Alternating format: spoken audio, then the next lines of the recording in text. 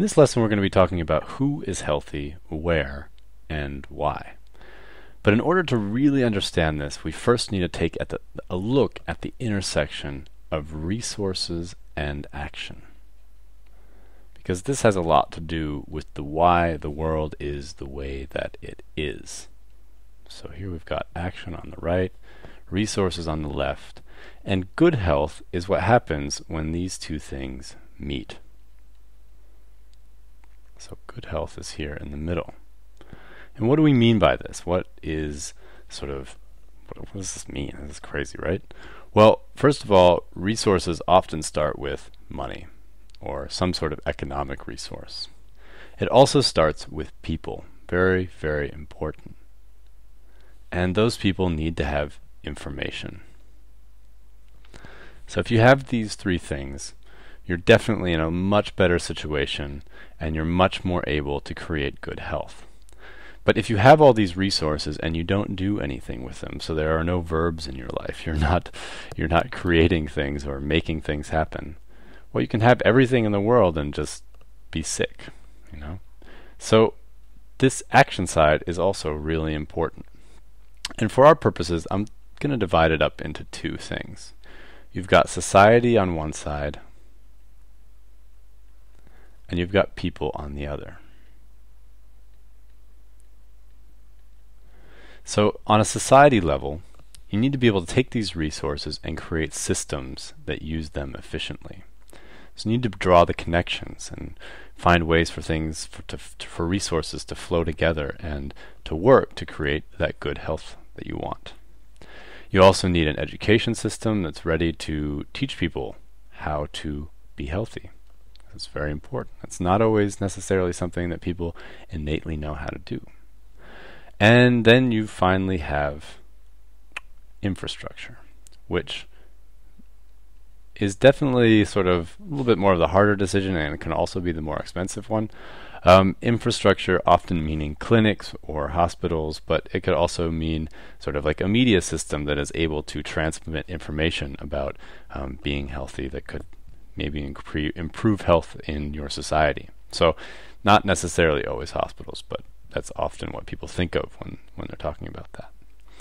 And on a personal level, you've got your willingness and ability to learn and your interest in learning, which is also important. You've got your habits that you sort of establish through that learning. And then you've got, unfortunately, a certain degree of luck, which doesn't count as much on a society level. There are elements of luck, obviously, in each one of those. But you could do all the right things. You could have learned everything you need to learn. You could do all the right things. But you could get in a car wreck, or you could be born with a genetic problem that then makes it hard for you to be fully healthy. So why am I saying this? What's the point of all of this? Well, first of all, these things are connected. And they're connected not just at this point, but they're also connected in how you create these actions here. So you need these resources for the action, and you need the action to make the resources sort of to unlock the resources.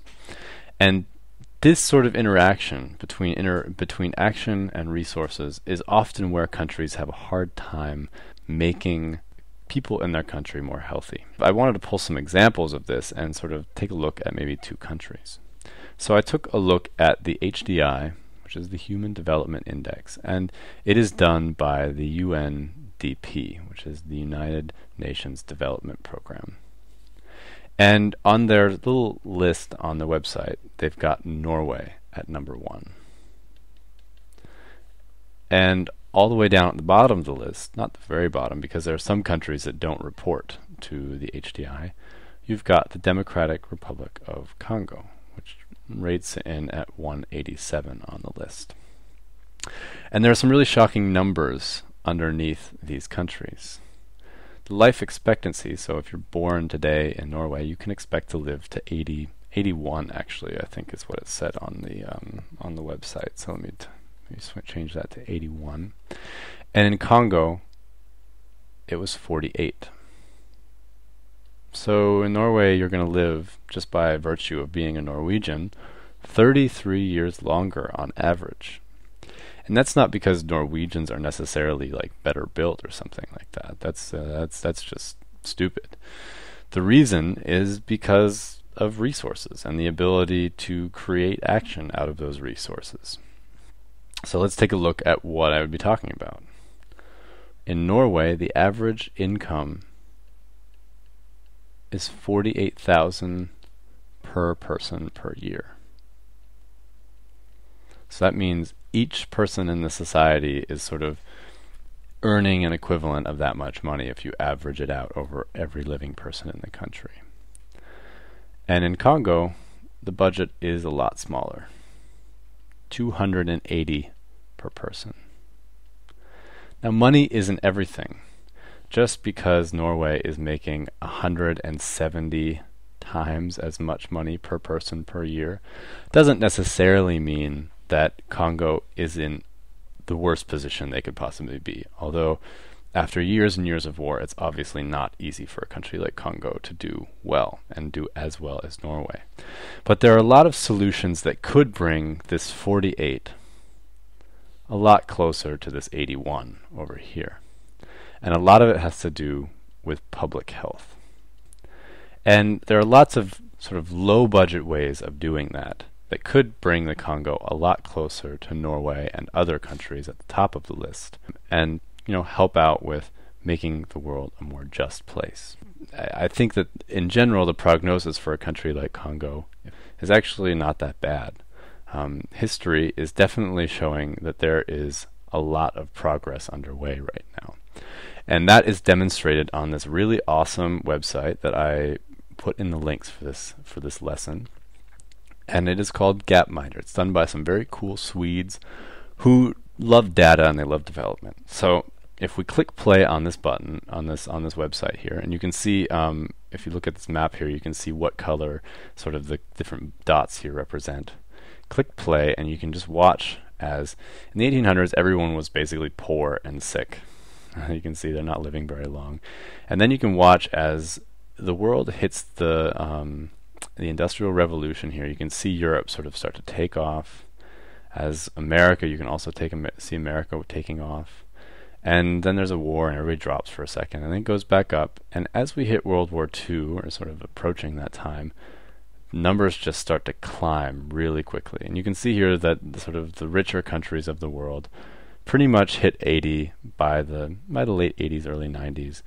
And here you can see that there are a couple countries that are lagging sort of a little bit behind. But this isn't necessarily mean that these countries are doing anything terribly wrong. In many cases, they just don't have a lot of resources, and they've been very unfortunate in being hit very disproportionately hard by HIV and malaria and several other diseases that are really sort of holding life expectancy down. You also see that incomes are not so great in these countries as well. So, what do you do about this? Well, these are the questions that are driving this course and that are going to sort of drive the global discussion around this topic for the next 30 to 50 years. So the solutions are really going to be the things that are going to change the world. So I encourage you guys to come play around on this website and think about solutions that might be able to drive these little blue dots and these little red dots and these little green dots here a little higher, closer to that 80.